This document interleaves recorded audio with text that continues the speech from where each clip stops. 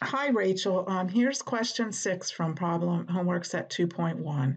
And this is the same problem that we went over in class. So there's two ways that you could do this. One would be on a calculator. So I'm going to pull up a calculator here on my computer.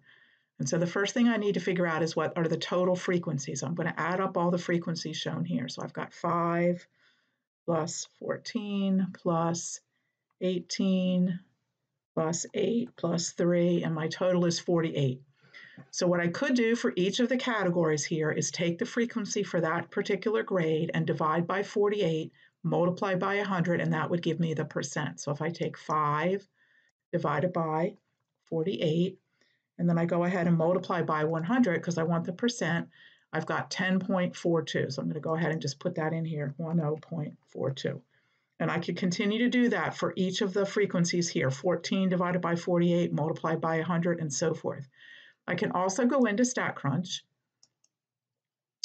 And when I open it up in StatCrunch, I mentioned this in class, the thing is it doesn't have the letter grade. So you're going to have to go into the second column, which is labeled var2, and let's just type in A, B, C, D, and F so that StatCrunch has identifiers for what these frequencies relate to.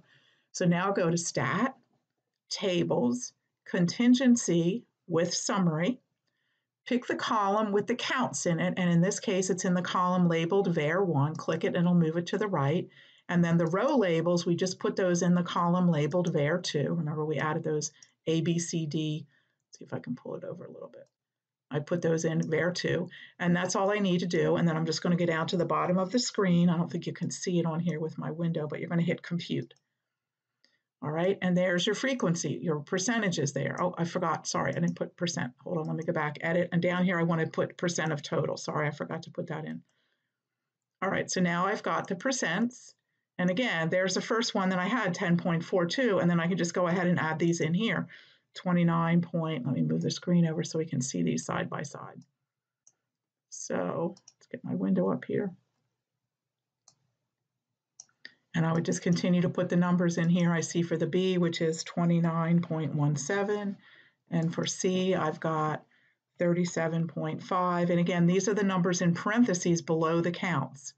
And for D, I've got 16.67. And for F, I've got 6.25. And then just check my answer. And I got it correct. So I hope that helps you. I looked at the handout that I gave with the answers after class, and it matches up what I just did and also what we did in class. So I hope this helps.